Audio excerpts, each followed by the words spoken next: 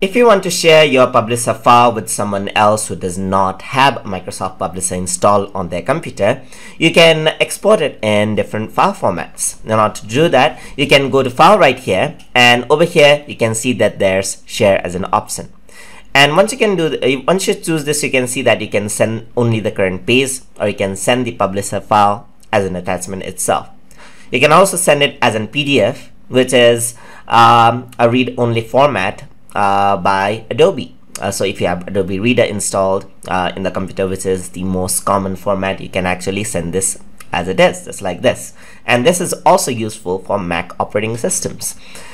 This one over here is XPS and is the Microsoft format similar to PDF. So if you're sending it to Microsoft Windows, then this may be an option to choose as well.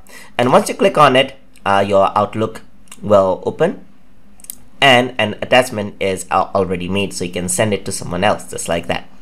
So I'm gonna go over here, and if you want to just save it out, you can also just go to Save As, and over here I can save it out on my desktop right here, and you can see that right now it is saved as a pub file, which is the file for Publisher. You can save it as an XPS document, as you can see right here, or PDF, which is a common format. So you can go over here in Options and choose what quality you want to maintain. So if you want minimum size to be sent through email, you can just choose minimum size. And if you want printing quality, you can go for commercial press or high quality.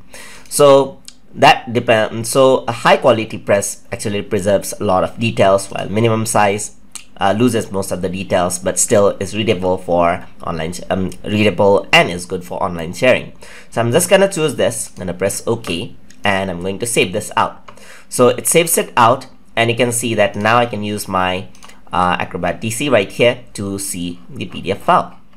It's like that. And you can see that some of the quality is actually lost because I saved it as an email format with a lower quality format. Anyways, everything is there. So that is how you can share documents with people who don't have Microsoft Publisher installed in their computers.